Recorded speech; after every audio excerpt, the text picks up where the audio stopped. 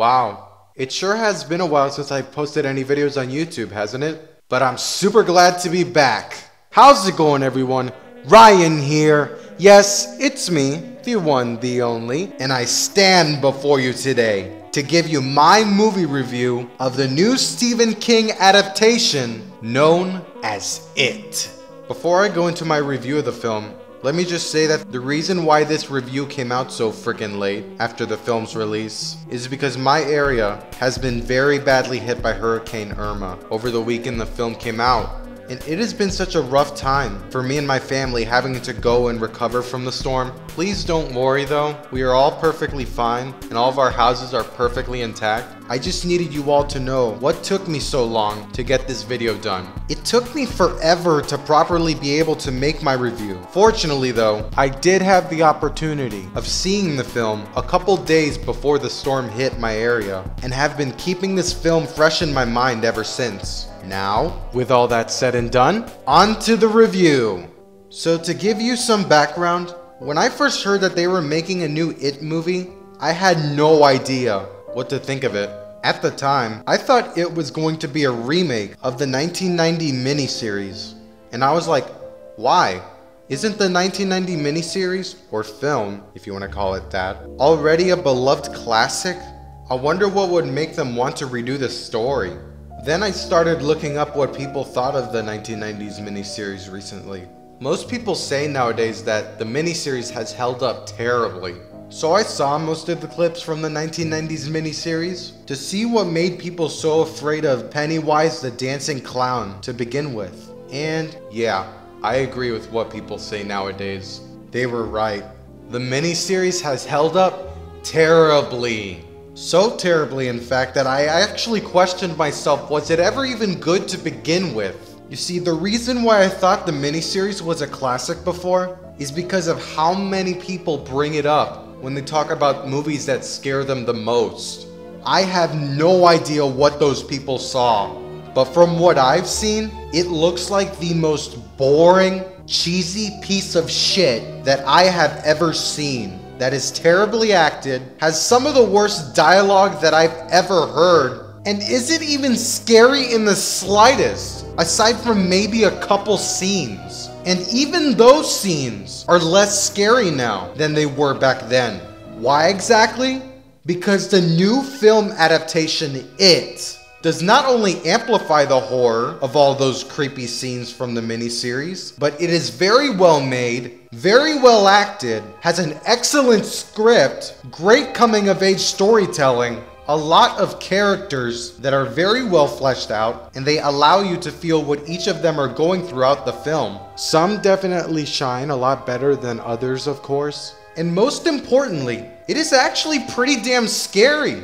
Yeah. There are so many times throughout the film where I was on the edge of my seat, and times where I jumped out of my seat because of how shocked I was at how far the film went. Ever since I saw the first teaser for the film, I wasn't that impressed at first. I just thought it looked like a scary film and nothing really more about it. But the more I watched that teaser and the more I saw from the film, I just got more and more excited for it. And it did not disappoint me one bit. It's not perfect, but it's a damn great film, and it's pretty damn scary.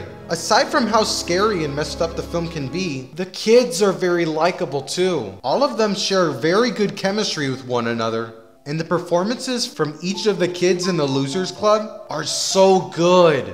They act like real kids would act, like when they're around each other, trying to make fun of each other, curse behind parents when they feel like it even though they have no idea what they're saying. They feel like genuine kids that are put in a very terrible situation of a demonic clown trying to kill them all. Kids are also the most determined people on the planet, and the characters of the Losers Club definitely show that throughout the film. These kids feel so real in this film. Child performances in films, as well as TV shows, have been absolutely killing it lately, and I hope that trend continues for years to come. It's such a delight seeing people so young putting their all into films and impress the hell out of all of us every single time. Take notes, Jake Lloyd. Are you an angel? An angel. Sandstorms are very, very dangerous. It wasn't my fault, really. It's Jedi too? Pleased to meet you. R2, get us off this autopilot. It's gonna get us both killed. I'll try spinning. That's a good trick. We hit R2! Ah! Oops, this is not good. Now this is pod racing. Oh wait, he's an adult now. Never mind. I'm sure he's learned his lesson. Anyway, when it comes to the Losers Club, my personal favorites of the Losers Club would easily have to be Ben, Eddie, Richie, Bill, and my personal favorite, Beverly. All of them were excellent. Stanley and Mike, on the other hand, that's a different story. Jeremy Ray Taylor as Ben was so good in this film, and I really felt for his character. He got bullied the worst out of everyone in the Losers Club, and I loved how everyone in the Losers Club backed him up throughout the film, and all he went through. I also loved the cute relationship he had with Beverly as well. He was great. Jack Dylan Grazer's Eddie was excellent as well. He was so much fun to watch, and I love how much personality his character had and his dynamic in the Losers Club. I had a lot of fun with him, and he was a great addition to the film as well. Finn Wolfhard as Richie was awesome. I loved him so much in this film. He is for sure a standout in the Losers Club. Finn has given great performances before, especially in Stranger Things, and this is no exception. His character is also a lot different from his character in Stranger Things as well. In Stranger Things, he played Mike, who's an extremely outgoing and caring person. Here, he's a complete trash mouth. He talks shit throughout the entire film, and I fucking loved everything he said. He was so funny, but he also had a lot of vulnerability to his character as well. Not to mention some badass moments, especially towards the end. He really stole the show every time he was on screen. He was just fantastic, and I can't wait to see more of what Finn Wolfhard does in the future, because he's had an excellent start. Jaden Lieberher as Bill was excellent. I loved his character, and I easily related and felt for him the most of the entire Losers Club. Bill really drove the movie for me. Him trying to find his brother that he hasn't seen in over a year and feels so guilty of his disappearance. He's an extremely socially awkward and relatable person, and I loved how much development they gave his character throughout the film. And his chemistry with Beverly was excellent. I loved seeing them two on screen together. I'm really curious on who Beverly chooses to stay with in the sequel though. Ben or Bill? Well, guess I'll have to wait and see. Speaking of which, let's talk about Sophia Lillis as Beverly. She was so good. She gives such an amazing performance, and I loved her character so much, and I felt so bad for what she went throughout the film. She is quite possibly the most fleshed out of all the members of the Losers Club, because what she went throughout most of her life has scarred her so much, and what she goes throughout the film really makes her all the more sympathetic. I don't want to spoil anything, but she has been through some really fucked up shit to the point where she's been given an awful reputation for what she went through.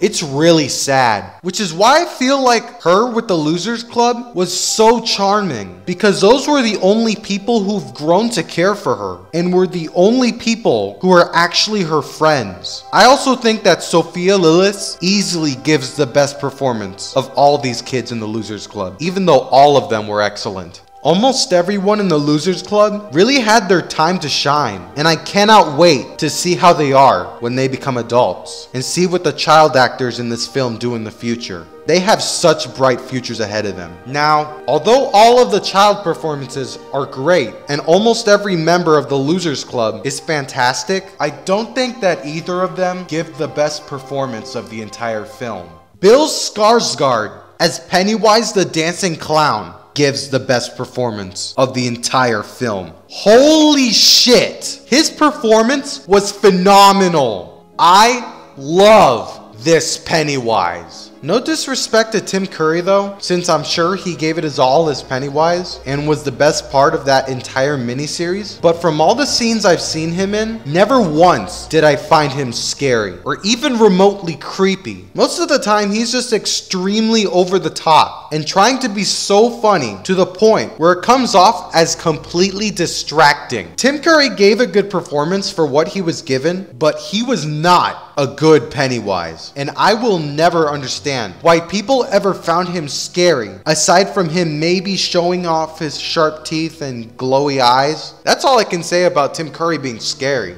I don't even know if I can call it that. Skarsgård, on the other hand, is fucking terrifying. He has an incredible design. His voice is so off-putting and disturbing. He has such a creepy face, and you can tell throughout all of his makeup what Pennywise is trying to express. You can tell when he's trying to be nice and cute to lure kids in. You can tell when he's about to do something horrible or murderously kill someone. Hell, he's even legitimately funny at times, but never to the point where he stops being scary or that it becomes distracting like Tim Curry did. Even when he's trying to be funny and starts mocking the kids or doing something silly, he's still pretty damn creepy. Pennywise is such an amazing villain in this film, and I cannot wait to see what he does in Chapter 2. Skarsgård as Pennywise won me over the moment he showed up on screen. He completely embodied the character and what made people so afraid of him to begin with. Did I even mention how many scary moments this film has? There are so many scenes that I can think of. The opening scene, the projector scene, almost every single scene in Beverly's house. The basement scene, almost every scene in the abandoned house, the final act. I can go on. It's full of scary moments like these. And if you think you've seen all of them in the trailers, you have another thing coming. Because there's so much more than what there was in the trailers. Even certain scenes that were in the trailers are so much more scary when watching the film because of how much more they've added to each scene. It does a damn good job at making you creeped out or scared with almost every scene, and is even more engaging due to how well fleshed out most of the characters of the Losers Club are, and how the movie allows you to care for them so much. I love it when horror movies do this, because it makes the film work as a whole. Now, even though there are so many things that I legitimately loved about it, I did have a few problems with the film. None of them were deal breakers to me, but some were very noticeable and are worth mentioning. First off, while I absolutely loved the Losers Club as a whole, not all the members won me over though. Mike and Stanley in particular, or as I like to call them, Mike, Stanley, Trace. Mike, stand. Mike, stand. Lee. Mike, Stanley. The third. They were the only members of the Losers Club that I found completely unnecessary. Chosen Jacobs and Wyatt Olaf, those some weird ass names, both give very solid performances. They even had their standout moments. And Mike certainly does things that contribute to the Losers Club's goal in the film. But the film really left both characters way behind compared to how fleshed out all the other members of the Losers Club are, and how much those characters add to the film. It really hurt their characters so much, to the point where if you would have taken them both out of the movie, not a goddamn thing would have changed story-wise, the dancing film. Maybe in the book, they played a more important role, but here, I was so disappointed by how pointless both of them were. At the worst though, they are just pointless, so I never really made a big deal about it in the film. Speaking of unnecessary characters though, the bullies in this film are extremely one-dimensional as well, which is exactly what I feared going into this film. I really hate it when movies I see use bullies just to be evil, cliched characters with basically nothing else to offer to their character. Even in films I love, it happens quite often, and it's no exception here. To this film's credit, however, it at least tried to flesh out one of the bullies. But even then, not only does it happen way too late into the film, but what he does throughout the film is borderline psychopath. To the point where he doesn't even feel like a bully. The sick shit he does in this film would never be something I'd see a bully doing. Maybe what they were going for was him being brainwashed by Pennywise and attempting him to do psychotic things, but it just did not work for me. I also thought the adults were way too sidelined as well. I know what they were going for with the adults. They were supposed to have no idea what was going on except for the kids in the Losers Club and act all weird and creepy as hell. But we never actually get to see why they are like that. Another problem I had with the film was the CGI. I'm sure it had a low budget, so there was only so much they could do to animate Pennywise when he transforms, but it's very hit and miss when it comes to the CGI. Some of it actually looks pretty damn good and real, while other times some of it looks pretty fake. And when it looks pretty fake, it's pretty damn noticeable, and it can be really distracting at times. Hopefully though, since this movie was a ginormous hit at the box office, there is no doubt in my mind that Chapter 2 is going to look even better when it comes to the CGI. One more thing that kinda bothered me with the film is that while I did find it very scary, suspenseful, and engaging throughout, I wasn't nearly as scared as I would have wanted to be. There were certainly a lot of moments where I jumped out of my seat and my heart was pounding, don't get me wrong, but that only happened like every once in a while. And it never came to the point where I was constantly fearing for the characters' lives. That's probably because more realistic horror tends to scare me a lot more than fictional horror. A small film that came out last year called Don't Breathe. Listen to me. Scared the living shit out of me. Tell me about it, Kevin Hart. Don't Breathe scared the fucking shit out of me, to the point where I was constantly having a heart attack with every moment the film was on, fearing so much for the characters. I was really hoping that it would have given me that same unnerving experience that I've had with that film, but it only made my heart pound so much when it came to the scares. I don't recommend going into this film thinking that it will be one of the scariest films you will ever see, like I did, but it is still pretty damn scary nonetheless, especially if you're afraid of clowns, like a lot of people I know are. So although I do have quite a few problems with the film, it is still a pretty damn awesome flick. Go see it as soon as you can. It has plenty of great scares. It is a lot of fun to watch. The performances are amazing. Most of the characters in the Losers Club are very likable and fleshed out. It has an excellent story with a lot of heart. It has one of the best villains I have ever seen in a horror movie. I love this movie, and I just cannot wait to see this awesome film again and again. If you are into horror movies, want to watch something for Halloween aside from Stranger Things Season 2, which I'm dying to see by the way, or even just want to have a good time watching a great film, look no further than it. Once again, this is Ryan, signing off.